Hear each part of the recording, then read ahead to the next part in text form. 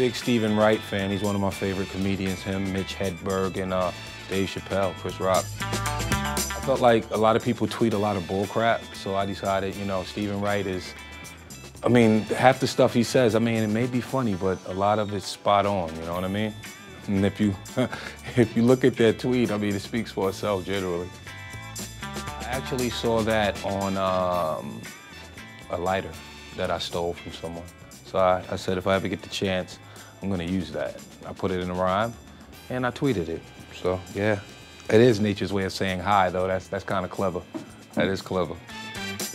Stephen Wright again, love him for that one. And it's true, I mean, just when you think no one gives a damn, go check the mailbox.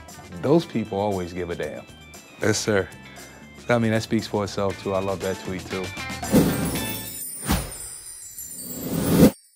Hey, YouTube, thanks for watching. And make sure you subscribe to our Watch What Happens Live Clubhouse channel right here. And to watch more videos, click here and here. See ya.